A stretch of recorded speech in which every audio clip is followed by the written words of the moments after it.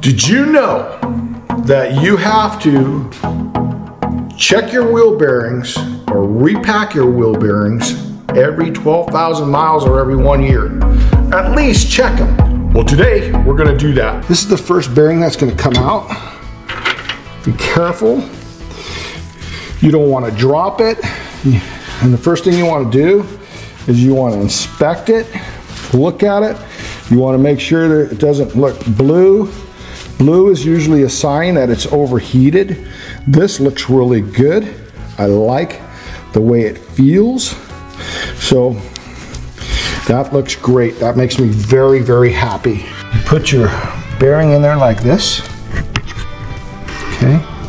And then you screw this thing on like this. Press down on it until you see all the grease come out of the bearing.